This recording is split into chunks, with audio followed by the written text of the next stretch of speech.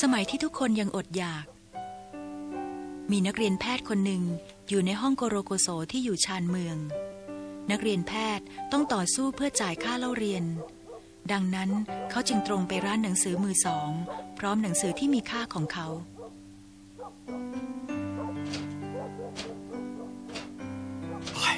มีใครอยู่ไหมครับมีใครอยู่ไหมเจ้าของร้านรู้ว่านักเรียนคนนี้ยากจนเขาจึงมักซื้อหนังสือของร้านเขาคืนอยู่เสมอ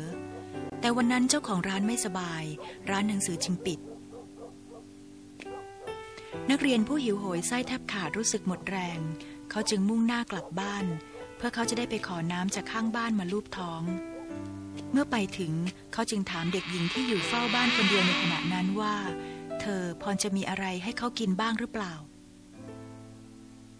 ฮะของกินเหรอไม่มีหรอกค่ะ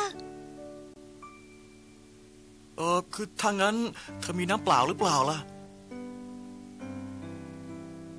โดยไม่มีการลังเลหรือแม้แต่ซักถามใดๆเด็กหญิงเข้าไปในครัวและเอานม1 ขวดซึ่งเหมือนมื้อเที่ยงของเธอมาให้เขา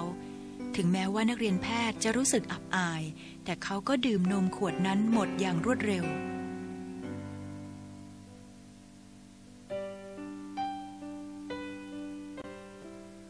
จากนั้นเมื่อเวลาผ่านไปหลายปี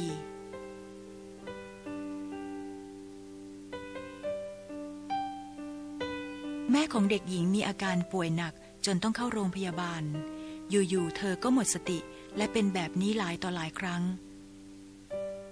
และแม้จะผ่าตัดเสร็จแล้วเด็กหญิงก็ไม่ห่างจากข้างกายแม่ของเธอเหมือนความรักของเด็กหญิงได้รับการเยียวยาเมื่อแม่ของเธอฟื้นขึ้นมาอย่างปาฏิหาริย์เมื่อถึงวันที่แม่ของเธอได้กลับบ้านเด็กหญิงมีความสุขมากแต่เธอก็เป็นห่วงเรื่องค่ารักษาที่แพงมหาศาล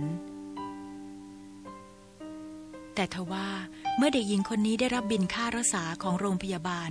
เธอก็ต้องรู้สึกแปลกใจค่ารักษาพยาบาลทั้งหมดได้รับการชำระหมดแล้วด้วยนม1 ขวด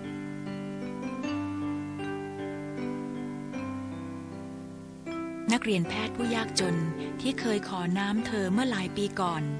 บัดนี้ได้กลายเป็นนายแพทย์ที่มีแต่คนเคารพนม1 ขวด